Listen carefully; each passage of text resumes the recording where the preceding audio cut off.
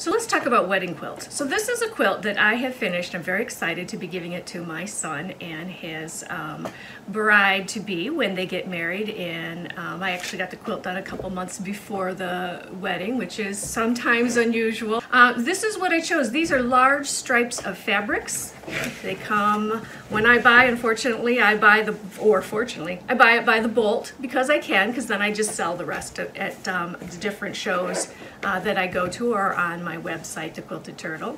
But I chose 3 different colors. I was going to do more, but I found out that this was enough. So I have the navy stripe, I have white, just a simple white, and then I have, what you see here is an ombre. Now, let me see if I can show you the top.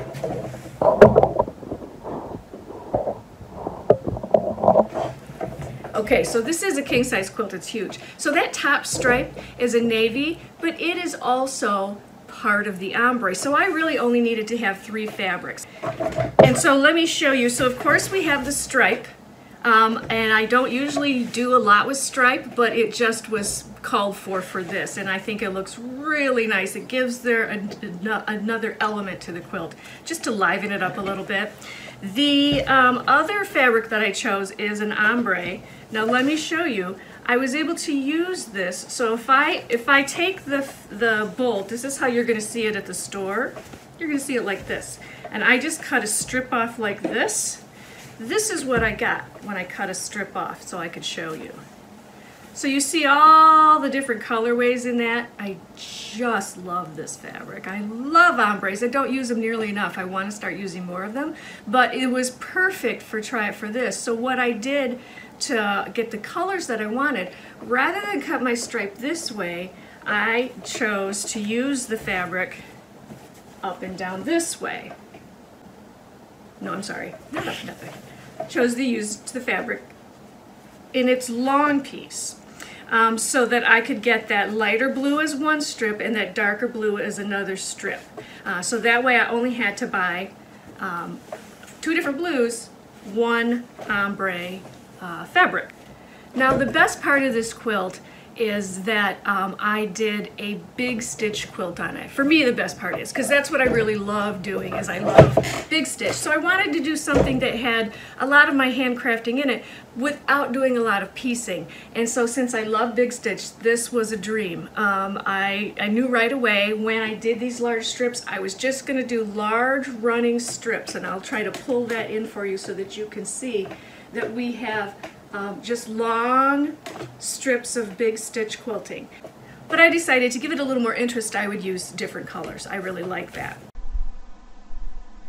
So now let me show you the big stitch quilting. So here it is, you can see it up closer. You can see here is where I have different colors of blue. And I like that variation. Now here in the stripe, I have some white. And I used basically mostly white through this. Sometimes I hit the stripe, sometimes I went onto the white stripe. Mostly I just wanted to get some nice texture going. Now, just to give you an idea, there are other ombres you can use for this that would give it an entirely different look. Let me show you this one. So this ombre is beautiful. So this would be wonderful for someone who really likes a lot of color. Big stitch quilting is very, very simple. So what you're going to need in order to do it is you're going to need a needle. These are called big stitch needles. Any needle that has a large eye and a sharp end will do. These are really nice and convenient. You can, I'm going to put my needle in. I'm going to rock up. My finger underneath is pushing this up. So my finger is underneath it, pushing it up. I feel it here just so I can see that needle came through. When you first start, you can do 1 stitch at a time. You can mark this with a pencil and a ruler. As you get going a little, once you have the hang of it, you can put in 2 or 3 stitches. Now in my stitches, I'm not real worried about the lengths being the same. I know that when I get a lot of stitches in there, it's not going to matter whether they're the same. But if you like to get very, take your time slower and do very even stitches, you may. I like the very slight, you know, the differences in length, because I think it gives it a bit more of a folk art kind of a feel. Okay, right now I'm just working on, I'm going to try to finish this thread quickly for you so I can show you how to end. Right now I'm just working on, oops, a sample piece. I like to take the scraps and do a sample piece if I want to try out different lines, different angles, or just to kind of get myself back in the swing of things, as if it's been a while since I've hand quilted. But you can do the same, and it's also great for teaching. When I'm done with the sample piece, if I do it something pretty on it, I can always make coasters out of it, cut it into smaller, and or make little bags out of it if I want. Okay, so I'm getting close to the end, so I'm going to show you how I end.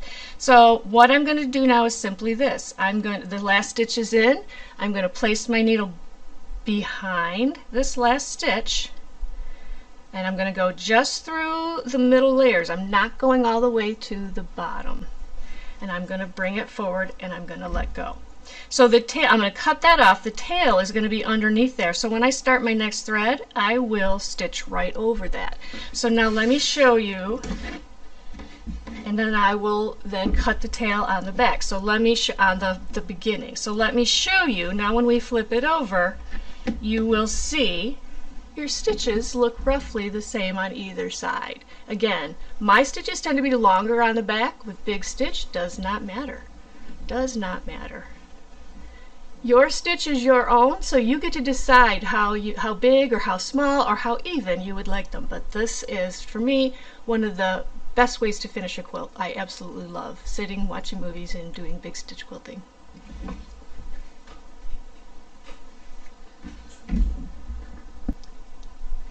Now this is the back of that quilt. It's a nice, very busy print on the back. This way, if they want, they could use this side as well. The big stitching shows through it much more subtly, shows through much more subtle than it does on the front. So like I said, they can change their mind and flip it over and use either side.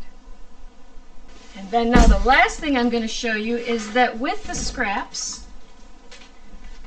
that I had of the quilt, I also made pillowcases. So look how pretty these are.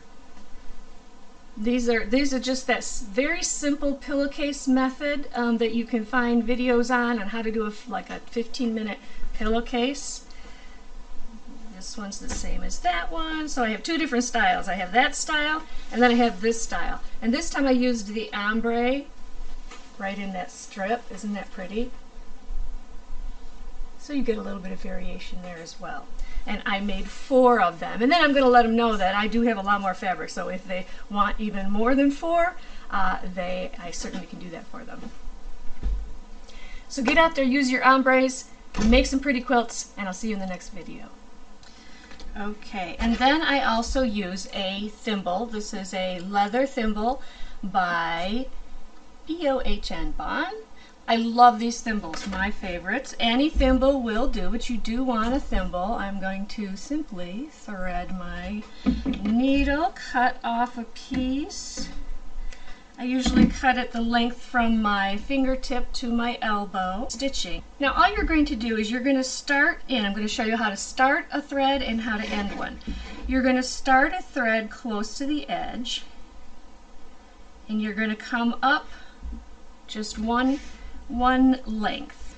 Now this is big stitching, so these can be big. I'm going to leave a tail of about 1 inch or more. I am going to back stitch. So this first stitch I made a little bit longer. I'm going to bring my needle in behind it. Okay, and now I'm going to go forward. I'm going to put on my thimble on my thumb, because for me right now I'm going to be working forward. And so all you're going to do is load some stitches and you pull it through. So now you can take a marking pencil and a ruler and you can make a line if you like.